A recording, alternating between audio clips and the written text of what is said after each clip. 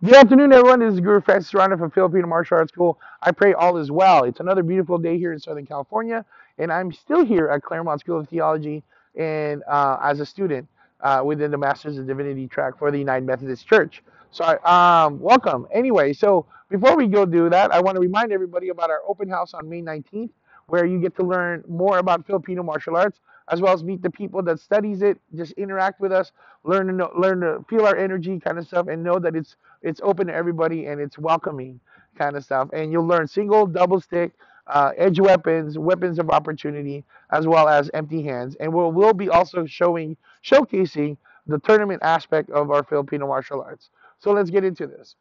Authenticity in Filipino martial arts.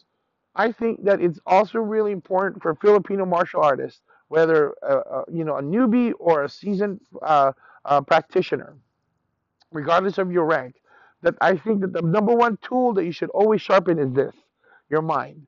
And I think now that there's more and more studies being done about the history of Filipino martial arts and the history of a Filipino warrior culture, I think now it's really important that we start doing our research on that. It's really important that we start understanding this, and it's really important for both Filipinos and non-Filipinos who are practitioners of FMA to understand this, because there is a schism between the understanding of Filipino martial arts here in outside the Philippines as compared to the Filipinos that practice Filipino martial arts in the Philippines. So what is that schism? What is that divide? What is the disinformation that either side might be talking about? Well, I think we need to start doing our research. And as for me, I'm definitely going to be doing that this summer, as I purchased several books, or purchased a book, but we'll be purchasing more books as the time progresses to learn more about this. So you wanna talk about authenticity in Filipino martial arts, validity of Filipino martial arts.